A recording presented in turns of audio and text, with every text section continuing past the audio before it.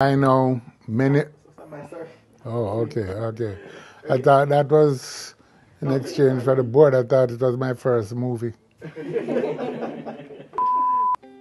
By this, many of you would have heard that I had a medical procedure done a couple of weeks ago.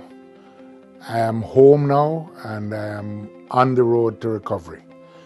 The fact is that a few weeks ago, just before the budget debate, having completed my annual medical examination, the doctors discovered an anomaly, as they call it, and figured that we needed to move rapidly, particularly because the COVID crisis was upon us as a country.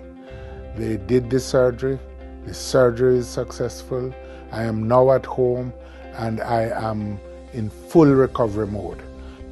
I really want to take the opportunity today to say thanks to all of the health workers. I have a great team of professionals up at the University Hospital young people, talented people, professional people who gave of their best and really assisted my recovery. And I want to say thanks to them.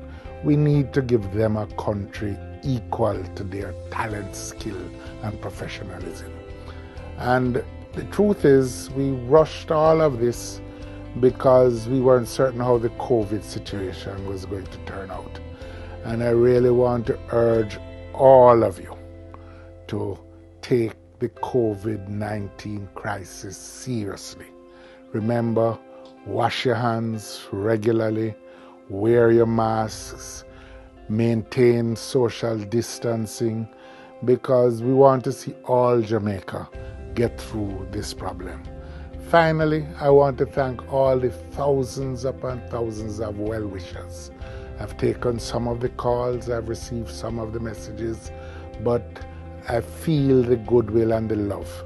And I want to say thank you very much for your prayers, your good thoughts, and your good wishes that have helped me come through this difficult time. There's a lot of work to be done, and I am here to do it.